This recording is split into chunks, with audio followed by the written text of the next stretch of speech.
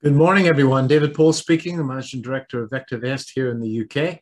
And I'm going to have a look at the overall UK market, which is having a really great time of it, and then have a look at some stocks that I think are worthy of your consideration. So this is the UK composite, the VectorVest UK composite over the last year.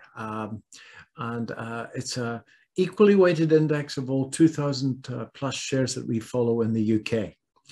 As you can see, and as you all know from your portfolio statements, last year wasn't the best of years. You can see the red and green triangles on the chart.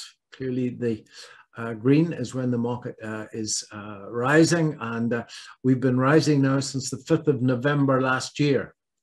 The market and the UK market and the US market have actually charted a rising low, and in technical analysis, that's the most positive thing that we've seen on the UK market and the US market since about November 2021. So as we go into the trading day today, the short-term trend right through to the longest term measure of the trend on VectorVest on both sides of the pond is positive for buying stocks. Now, down below the price action of the VectorVest composite, I've got two VectorVest proprietary metrics: the buy-sell ratio, which is our measure of the breadth of the market, the number of shares on the buy divided by the number of shares on the sell, and the proprietary market timing indicator itself. Now,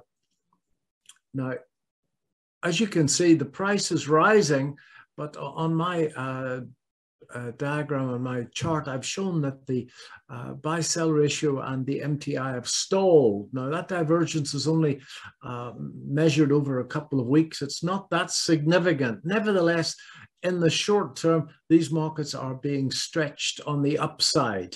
I still think that there's more to go.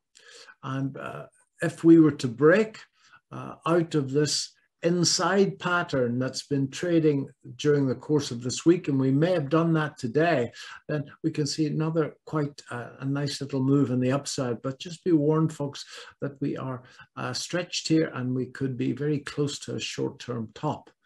So caution is advised. However, there's some great buying opportunities around. I have a position in Lion Trust Asset Management. Those of you that know me will know that I can't resist these bull flag patterns. Lion Trust Asset Management was the very, very first share that I bought after the COVID sell-off way back in March, April 2020. And it ran beautifully. And then I got out of it at about £21, and it's fallen right back here over the last year or so. But I didn't get in here. But as you can see, it rose, and it rose on rising volume, always a good sign. And it pulled back on falling volume. So I have a position in the share as it broke out of that bull flag, and I'm reasonably happy with that position. It's going the right way. It's going the right way. So that's looking okay. Plus had a very good week. I spoke about Plus last week when I was on here, and it was granted access to another territory in the world to sell its spread betting and stockbroking services. So that looks to me as if it wants to break that 3-year high. And based on the pattern, there's a huge target on that share. So that looks great. UK Wind, Greencoat UK Wind, clearly as a bond proxy, it took a bit of a hiding during the previous Prime Minister's first and last budget statement, but moving up quite nicely now and looks as if it wants to break to an all-time high.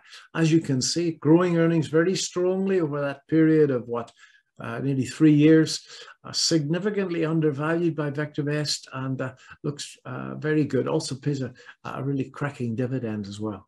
Now, Games Workshop, I spoke about 2 weeks ago. It still hasn't broken out of that little ascending triangular pattern. I bought into the share, and as you can see, that's the green signal. That green signal comes from the general market, folks, and that's the general market turning up. And you can see how well Games Workshop follows the general market. 70% of the exercise is the general market, and that was quite an easy buy into Games Workshop somewhere down around here. Added to it, I'm thinking of adding to it again. So I haven't done anything. It needs to break out of that ascending triangle for me. Watches of Switzerland. That's since the stock was listed, and I go through this every Monday afternoon with the VectorVest subscribers in our Q&A meeting, but it pulled back over the last year of the bear market to a 62% retracement of the big range, and that's a number that Fibonacci players like a lot. It charted a double bottom there, and now it's made a rising bottom with the market, and it's on a buy recommendation on VectorVest. So that looks worthy of a consideration. I have a position in it. And Hostile World, I spoke about Hostile World last week. It broke very nicely out of that ascending triangle. And it looks, it's coiling at the moment, i.e. going into inside days, and it looks as if there's more legs in that stock. As I say, I bought into that last week sometime. So all of the positions that I've got here today, I'm holding myself, but I have to make it very clear. The FCA asked me to say that although the shares are suitable for me, they may not be suitable for you. So that said, folks, that's all that I've got. I still think that the overall markets in the UK and the US are stretched on the upside. The whole world is debating as to whether what we've seen since last November is a rally in a bear market, or is it the start of the new bull market?